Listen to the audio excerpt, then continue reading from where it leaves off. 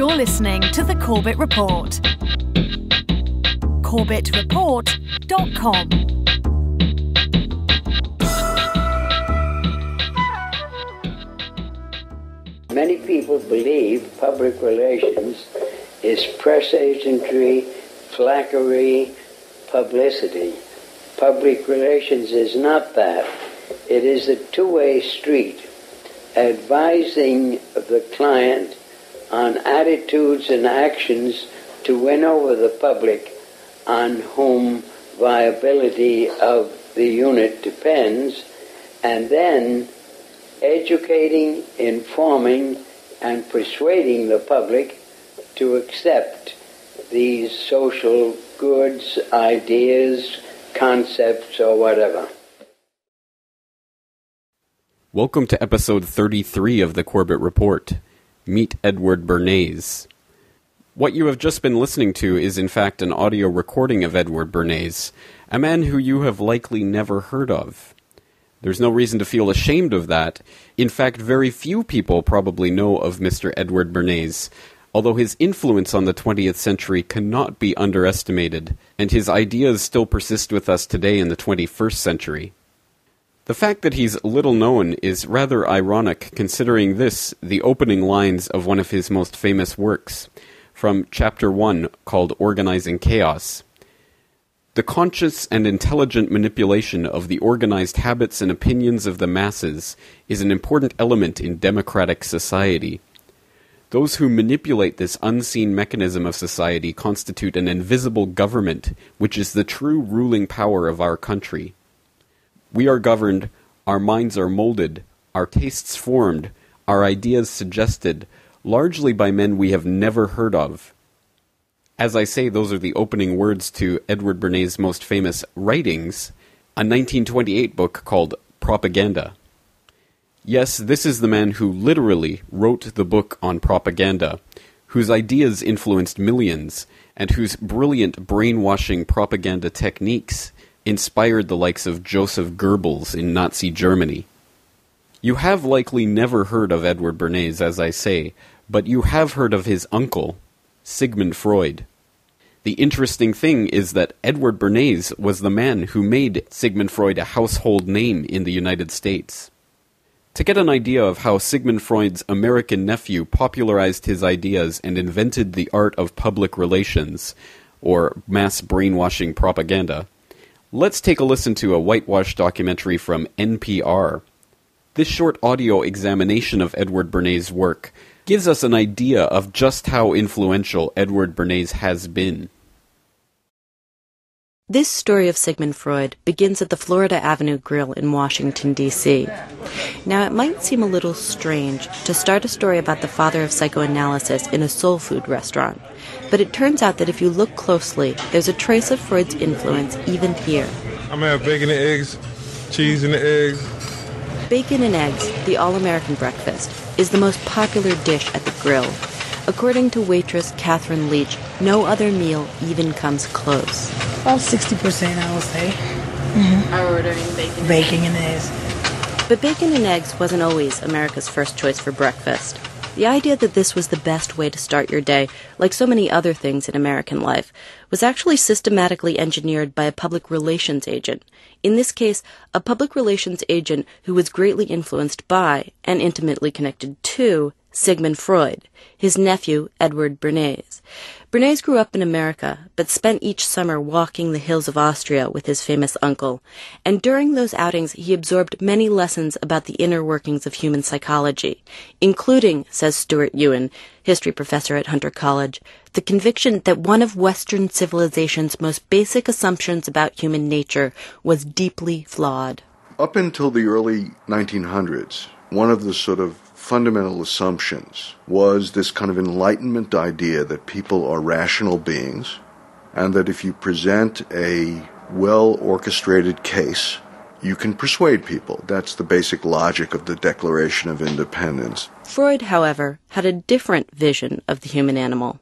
He believed that people weren't rational at all, despite their apparently civilized exterior. Underneath it is this sort of turmoil of instincts and of unconscious desires and those kinds of things, although repressed, still exert an enormous power over the way people act. Sex, aggression, security, self-preservation.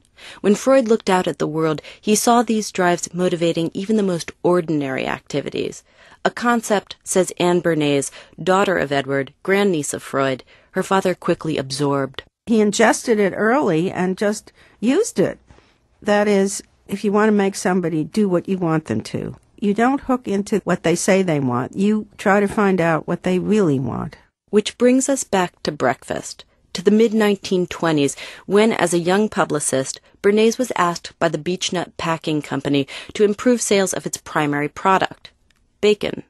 Author Larry Tye has written a book on Bernays called The Father of Spin. He was basically hired by them to help restore sales that had sagged in a country that was on the run and was trimming its morning meal to juice, toast, and coffee. Now, the average PR guy back then would have told them, oh, put your bacon on sale, and that's the way to sell more of it, or go out and advertise, take out expensive ads in newspapers. But Bernays clearly wasn't your average PR guy. Taking his cue from Freud, Bernays constructed a campaign intended to speak to a value much more basic than thrift: physical security. Food is about more than something just to nourish you. It's something to create a sense of well-being about what you're putting into your body. To connect bacon and well-being, Bernays distributed a survey to doctors. He asked one simple question: do you support a hearty breakfast or a light one? The doctors responded that hearty was best, so Bernays came up with his own definition of hearty: bacon and eggs. With the weight of medical authority behind him, he then initiated an educational campaign, and the All-American Breakfast was born. Before Eddie Bernays, we never thought of bacon and eggs as the All-American Breakfast. So he was not just redefining a particular product, he was redefining the whole way America thought about the way they ate breakfast in a way that persists today. Of course, Freud's insight into unconscious motivations had a profound impact in a variety of intellectual arenas. In mental health, generations of Americans became archaeologists of the mind. The concept also influenced economic thought and supplied countless graduate students in English with thesis material. But the way this idea transformed public relations is a lesson in unintended consequences. Prior to Freud and his nephew, publicity was all about emulating journalism. But after Freud and Bernays, the goal shifted from rational appeals to the stimulation of visceral impulse. Bernays wrote extensively about precisely how to apply Freud's complex theories, and his techniques were broadly adopted, used to sell everything from soap to presidents, cigarettes to foreign policy, and possibly even genocide. A reporter from UPI once came back after a visit with Adolf Hitler's PR chief, Joseph Goebbels, and told Eddie Bernays that in Goebbels' library, where they were doing the interview, one or two of Eddie Bernays' books were on those shelves. And it was clear that propaganda people, for better or for worse, used his theories and his ideas all around the world. Although Freud and Bernays corresponded regularly until Freud's death in 1939, apparently Freud never had a very clear understanding of how his ideas were being applied, and often recoiled when his nephew proposed some new plan to popularize his work. Eddie Bernays was perpetually suggesting to Sigmund Freud in these letters ways of commercializing his complex psychodynamic theories. He offered at one point to help Sigmund Freud make a whole lot of money if he could sort of put him into quick ditties that housewives and that busy people could sort of remember these take-home messages. Freud quickly declined Bernays' offer. His biographer, Larry Tye. Freud saw this as consummately American and just vulgar, and that's probably the way he would have seen if he had understood all the real ramifications of public relations and the way the career developed. I think Freud would have been shocked and outraged by a lot of what happened, but he also would have thought that was America and that was his nephew. Although Bernays was tremendously proud of his work, in time he too found himself disturbed by how his ideas and techniques were employed by people with whom he disagreed. Anne Bernays. He thought it was going to be used well, this kind of manipulative power. He thought or hoped that it was going to be used only for the good of everybody, which I think is unrealistic. Today, focus groups and opinion polls are used throughout the world to mine the subterranean desires of the consumer. Marketers use MRI machines to peer inside the brain. There are instruments that track eye movements, pulse, skin temperature, all in an effort to better understand emotional response. And despite the fact that we live in the so-called information age, much of the material that bombards us, that tells us what to eat, who to vote for, what to wear, how to feel about war, is not, says Professor Ewan, intended to appeal to our minds. It's not that the public is incapable of thought, it's that the kind of material that's being shoveled in our direction is designed to bypass thought. And for that we can thank, at least in part, Sigmund Freud. For NPR News, I'm Elise Spiegel in Washington. As I say, despite the fact that that audio excerpt has some interesting information about Bernays, it ultimately amounts to little more than a whitewash. I think that's evident from the way that his daughter, Anne Bernays, attempts to spin his legacy. Let's listen again to the comments that Anne Bernays makes about her father, someone who I think we could agree has a vested interest in maintaining his reputation. He thought it was going to be used well, this kind of manipulative power. He thought or hoped that it was going to be used only for the good of everybody, which I think is unrealistic. Now that makes Edward Bernays sound like an eminently reasonable character. Yes, I mean, he was a bit idealistic, a bit of a starry-eyed dreamer who believed that these brainwashing techniques could only be used for good, but, well, unfortunately they were used by people with nefarious purposes, something that Edward Bernays obviously had no control over, and thus he could not be blamed for any bad effects of this propaganda. Of course, that's a load of bunkum, and can be instantly disproven by taking a look at some public relations campaigns that Edward Bernays was involved in, other than the bacon and eggs campaign, which of course sounds pretty harmless. What campaigns am I talking about? Well, for an example, let's turn to this excellent documentary entitled The Century of the Self. This documentary is widely available online, and I heartily suggest that my listeners check out at least the first part of this 3-part documentary, entitled Happiness Machines.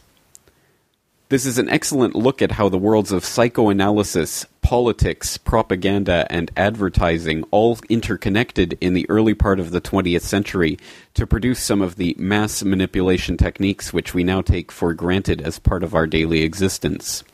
It's important to examine this history, though, to see where a lot of these techniques come from.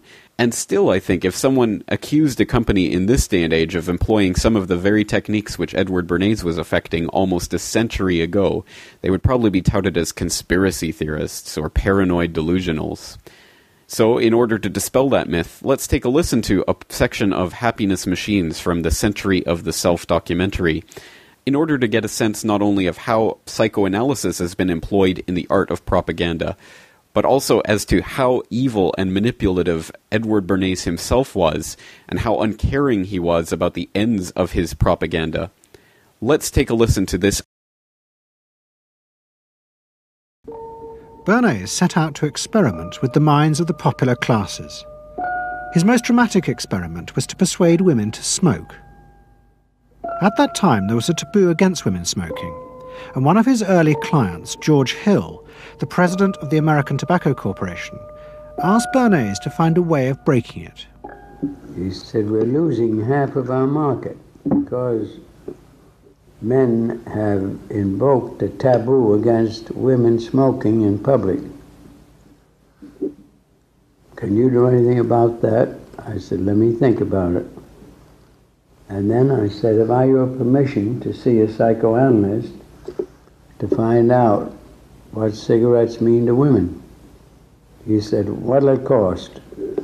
So I called up Dr. Brill, A.A. Brill, who was a leading psychoanalyst in New York at that time. How come you didn't call your uncle?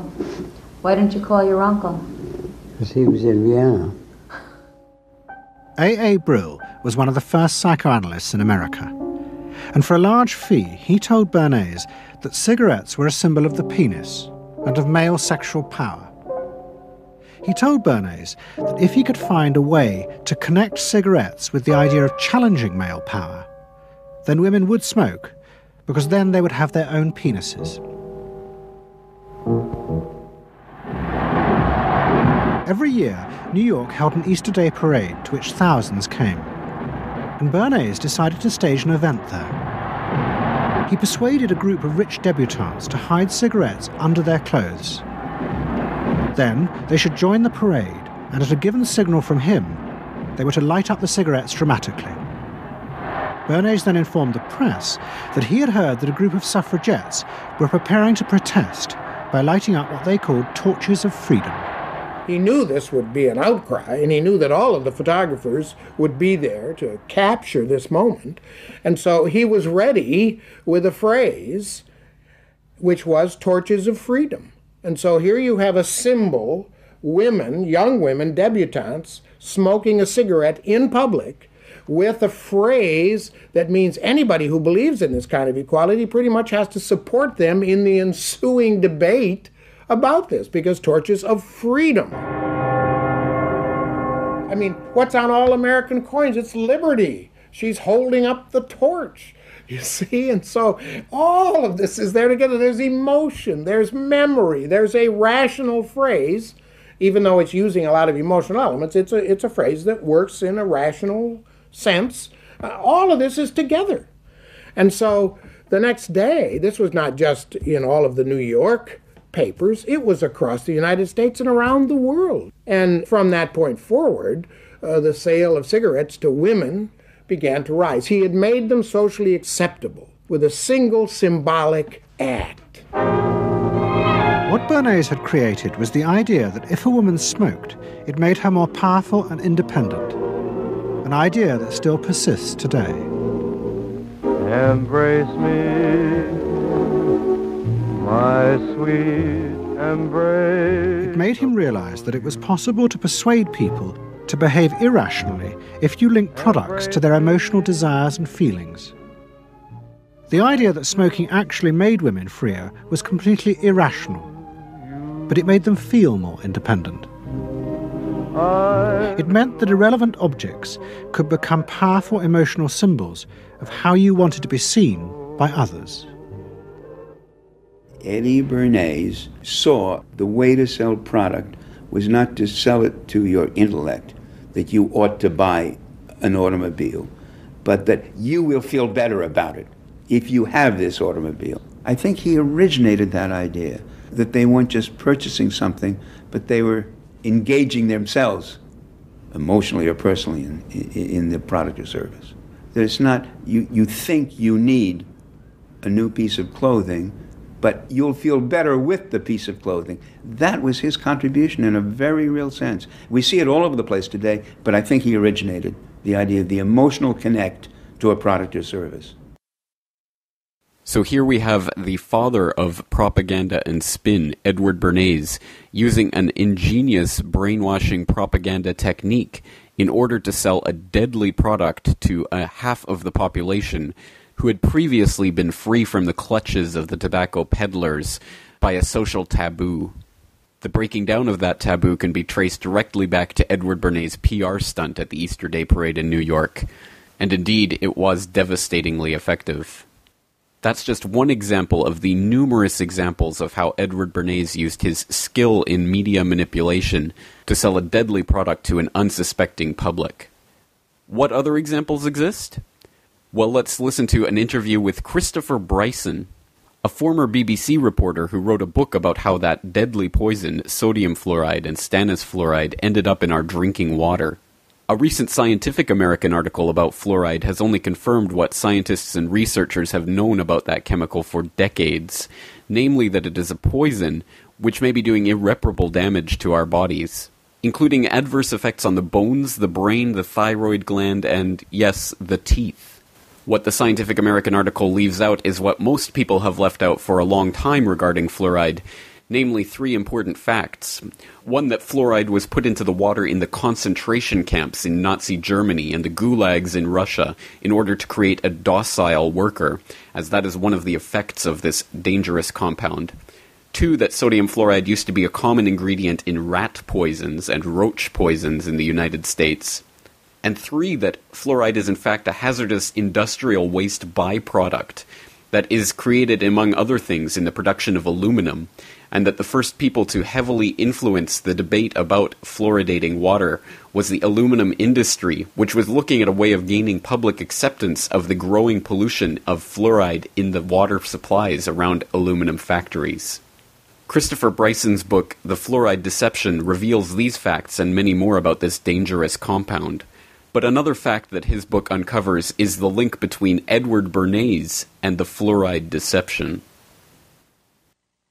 The book makes clear for the first time that the selling of fluoride to the American public was done by the best in the business, by the father of public relations, Edward Bernays. Edward Bernays is Sigmund Freud's nephew, and he was a Machiavellian genius, small in size, yet cast a towering shadow over the 20th century. Bernays understood that there was a liberal sentiment coursing through the 20th century, and that if you could hitch your commercial wagon to that star, then you could make your clients a lot of money. In 1916, Bernays had suffragettes march in the Easter parade in New York City holding cigarettes as torches of liberty.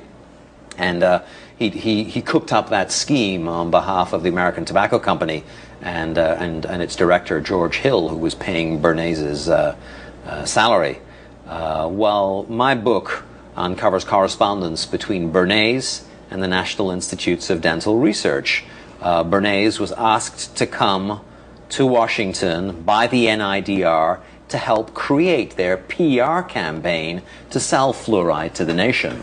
Bernays understood that people have an unconscious trust in their doctor or their dentist, and if you can persuade doctors and dentists that fluoride is safe and good, then you're able to reach the rest of the nation. People believe their doctors and dentists, and that was a way of promoting fluoride for Bernays.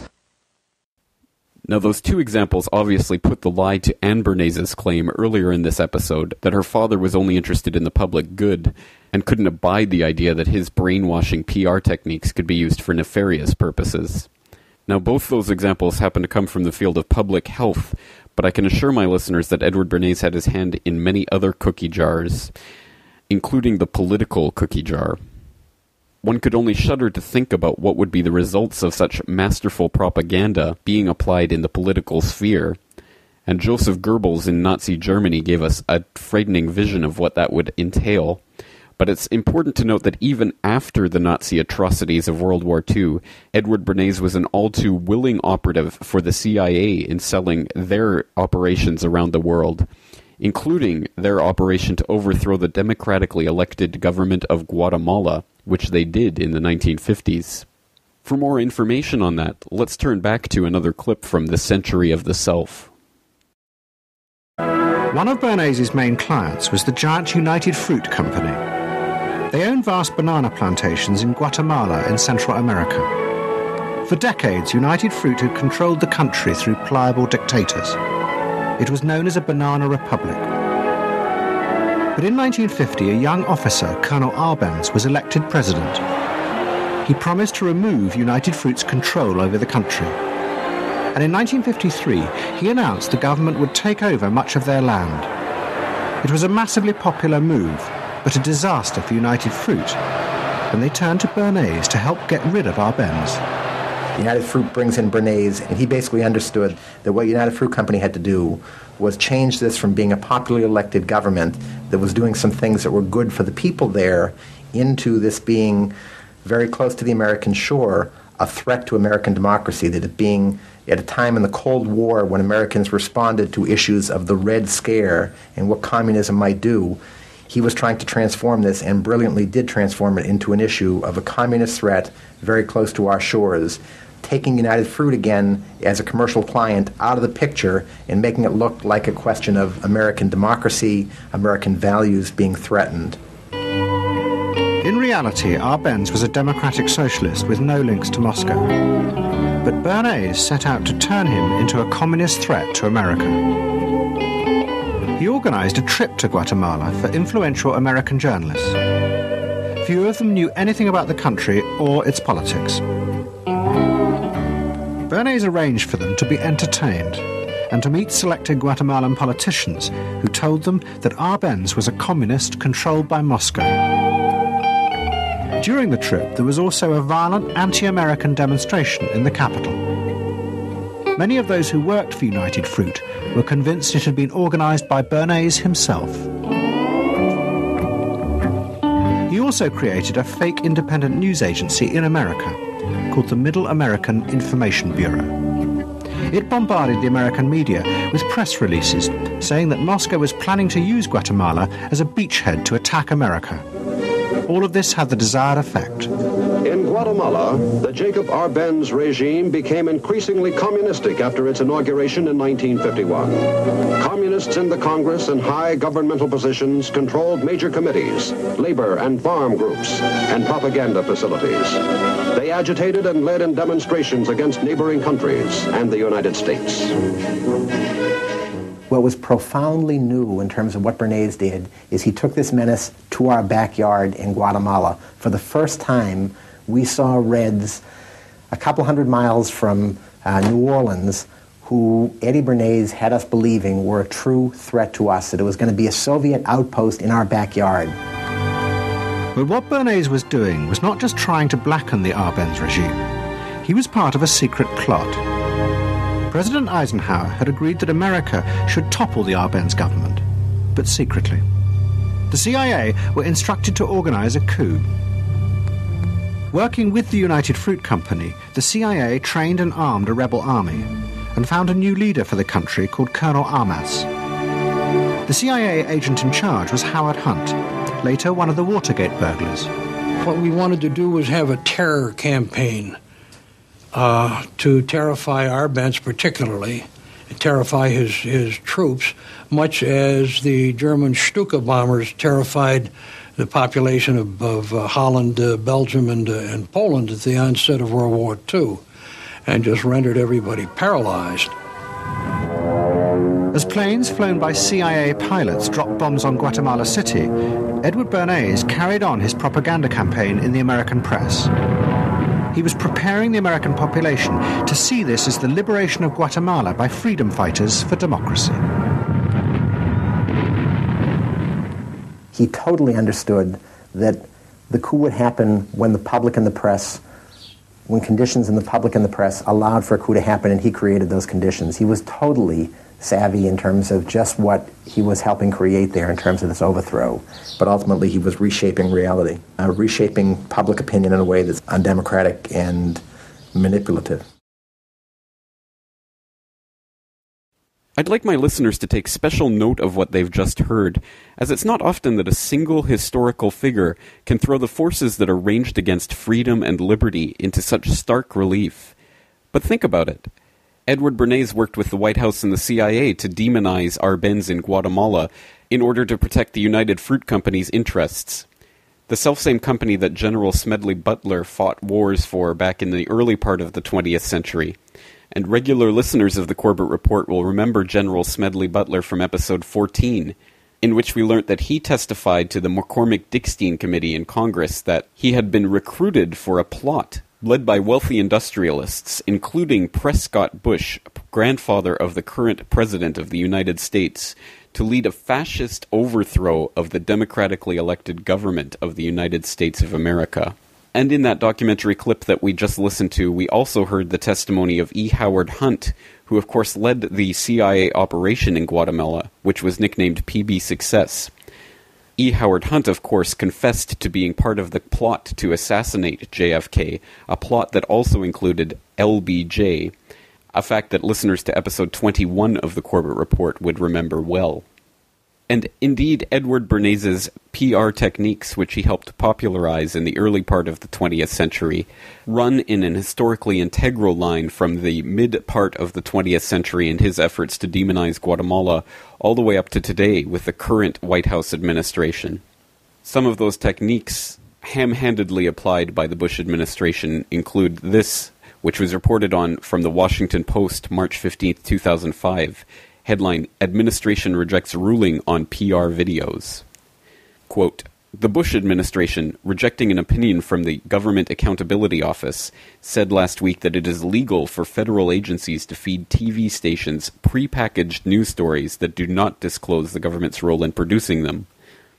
That message, in memo sent Friday to federal agency heads and general counsels, contradicts a February 17th memo from Comptroller General David M. Walker. Walker wrote that such stories, designed to resemble independently reported broadcast news stories so that TV stations can run them without editing, violate provisions in annual appropriations laws that ban covert propaganda. End quote. What that article refers to, of course, is a 2005 scandal regarding the Bush administration buying propaganda time on broadcast news to run stories edited and produced by the White House without proper sourcing so that viewers would think they were actually watching real news. Now, that 2005 scandal involved $250 million being spent by the White House in placing these stories in the network news. And since that time, the practice has continued unabated. Now, ham-handed attempts at placing news stories like that obviously do not hold a candle to the masterful techniques of a genius like Edward Bernays, but they at least show the ready willingness of the current administration to use whatever techniques they can to brainwash the public. And of course, who can forget this scandal from late 2007 regarding the Federal Emergency Management Agency's response to the wildfires which were then raging in California? After faking a news conference, instead of facing the usual grilling from journalists, the Emergency Management Agency had its own employees, you see them sitting down right there, pretend to be reporters and ask the questions. Well, now the White House is responding. It is not a practice that we would employ here at the White House, or that we certainly don't condone it. We didn't know about it beforehand. FEMA has issued an apology saying that they had an error in judgment when they were attempting to try to get out a lot of information to reporters who were asking for answers to a variety of questions in regards to the wildfires in California. It's not something I would have condoned, and I'm sure will not do it again. NBC's Jeannie Ohm is live at the White House. Jeannie, FEMA calls it an error in judgment. I understand the Department of Homeland Security says something very different. You're right. This is a story that is growing ever since it was first published in the Washington Post. The White House said they had just heard about it then. Well, this afternoon, there was a strong response from the Department of Homeland Security, which oversees FEMA. And I want to read part of it. Quote, "This is inexcusable and offensive, and stunts like this will not be tolerated or repeated. It was a lapse of judgment, and we find it offensive, and it won't happen again." Laura Keener added that, in fact, the senior leadership is now taking a look at whether FEMA staff will be reprimanded over this incident. So certainly it's not the kind of press FEMA was looking for. They were really trying to show that they had learned from the mistakes of Hurricane Katrina and were really being proactive, very quick on its feet to respond to the wildfires in California. Instead, now a lot of people talking about this staged news conference earlier in the week. And Jeannie, kind of explain the details. My understanding is, of course, that they called this press conference, very quickly with only 15 minutes to go. And so that didn't give reporters the chance to actually show up. And then I guess there was a call-in that reporters could call into, but they said no questions. Well, then who was asking the questions at the press conference? Yeah, you're absolutely right. Around here, when you give 15 minutes notice, that's clearly not enough time for any crews to get in position. So the video feed was actually provided by FEMA. So you didn't have reporters getting to the briefing. They did provide an 800 number, but you couldn't even ask questions. So who was asking the questions? It was actually FEMA staff, including some people who work in public affairs. A total of 6 questions were asked. Questions such as, how is FEMA doing? Have they improved from their lessons? So there certainly was no follow-up that you would typically expect once you get a standard response, trying to find out more probing questions, if you will. All right, NBC's Jeannie Ohm, thank you so much. But of course, FEMA is a perfectly respectful organization that deserves our full trust, and you definitely shouldn't go to geopoliticalmonitor.com and look at the background or article about U.S. FEMA camps, because I'm sure they're building these secretive concentration camp-like structures for good purposes only. Couldn't possibly have anything to do with what would happen in the event of martial law. And again, don't look into Infraguard and the people who are in the Infraguard system telling reporters that they've been given orders to shoot to kill in the event of the implementation of martial law, because none of that information is important. All kidding aside, I hope what this episode has illustrated is that people in positions of power have been polishing their PR techniques over the last century, making sure they're just right so that we can be easily enough manipulated that we'll go along with anything, even the implementation of martial law. The case of Edward Bernays is an instructive one, and there are other examples out there. Please let us know about your research into this topic by going to the CorbettReport.com blog and leaving some details about your research in the comments section under the Episode 33 blog entry. In closing, I'd just like my listeners to reflect on Edward Bernays' comments that there is a secret elite ruling the masses by manipulating their opinions without them even knowing about it. And to ask yourself if you would trust Anne Bernays in her assessment that her father was only interested in the public good. Perhaps we'll leave the final word in this episode to Anne Bernays. Let's listen to what she said about her father in a different interview in a particularly candid moment. Thank you again for joining me. And join me again next week for another edition of the Corbett Report. He knows everybody. He knows the mayor, and he knows the senator, and he calls politicians on the telephone, as if he did get literally a high or a bang out of doing what he did. And that's fine, but it can be a little hard on the people around you, especially when you make other people feel stupid. People who worked for him were stupid, and children were stupid, and if people did things in a way that he wouldn't have done them, they were stupid. It was a word that he used over and over and over, dope and stupid. And the masses? They were stupid.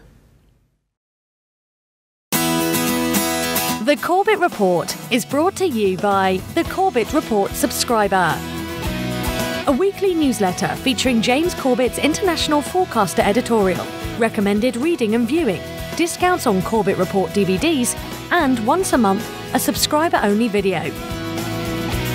Sign up today to start receiving your copy at corbettreport.com/support.